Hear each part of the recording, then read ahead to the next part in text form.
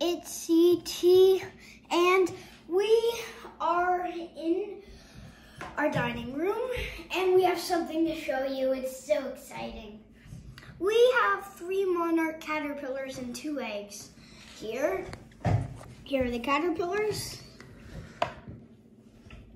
I know you only see 2, but if baby doll already. I'm gonna need to. Wait, I found him.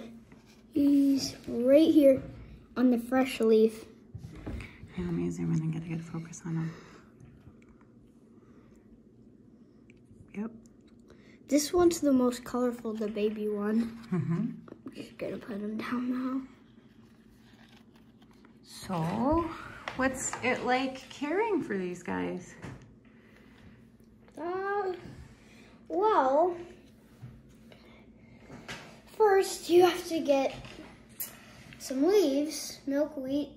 They like milkweed. Oh man, I got some milk.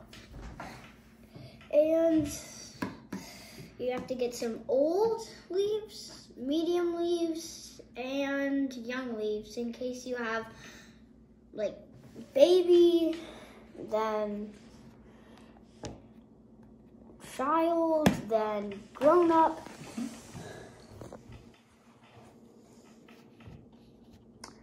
And let's give a shout out. Thank you to Nancy. Yes, thank you, Nancy.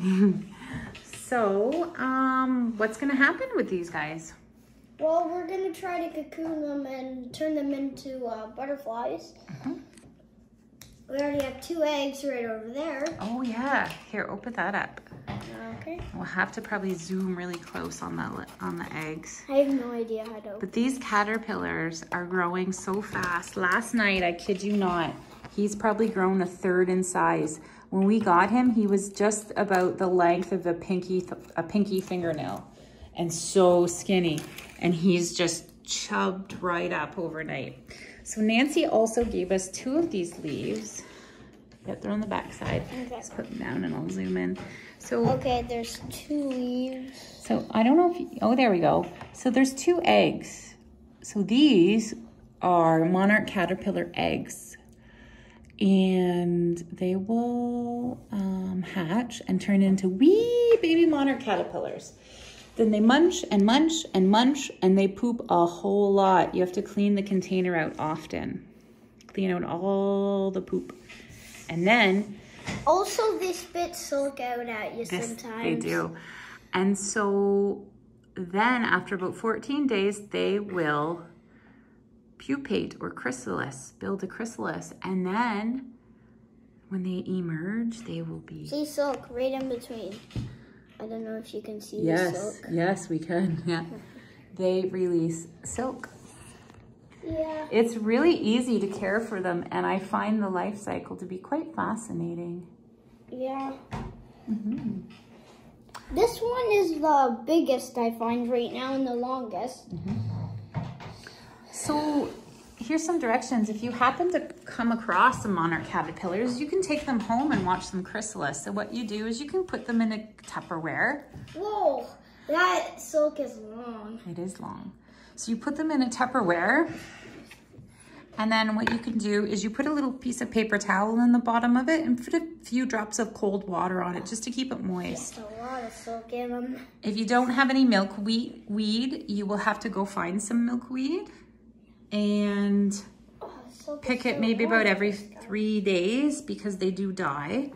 And it seems like the young caterpillar likes the young leaves. So that's where you put that young one in there. And then we have a medium leaf and a big leaf from the bottom of the plant. And twice a day, you'll have to go in because they will eat half a leaf in like 6 hours and they just poop it out. And there's just all these black little poops. And so it's kind of gross. So a couple times a day at least, we clean out the container, throw out all the poop, put in fresh leaves for them to munch, and fresh paper towel with water. On the table for a while. Yep. And the thing is you don't even have to really worry about there being holes on the lid because you're opening up the container a few times a day to check. It does provide them with enough oxygen. Now, I left the lid off for almost... look, a sprout. Yeah. I left the lid off for almost 2 days. Not when I was sleeping, but I found they didn't try to exit the container because there's no food outside of the container. They have delicious, fresh... Just a minute. If you open this and this, there's also a mini sprout in there. There is. But yeah, they don't want to leave the container typically because they're drawn to the milkweed leaves, and it's the perfect environment for them. So we will post another update, won't we? Yeah. As these guys develop and grow. Yeah. One more shot. There's our big guy there. Oh, right. I forgot about this, Tootie. And there's our little baby. There he is. This is just a little tutorial on how to flip a coin. Okay. If we have time. Oops. Yeah. Okay. Okay. Okay. So here's how you flip a coin. So you put your thumb in here, close it, put a coin on top, and then when you're ready, just...